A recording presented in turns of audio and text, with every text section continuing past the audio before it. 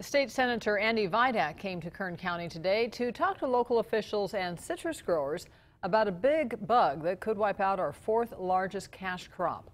Local oranges, lemons, and grapefruit may become harder to find if an insect known as the Asian citrus psyllid, or ACP, makes its way into our groves. The pest was discovered last month in the Wasco area.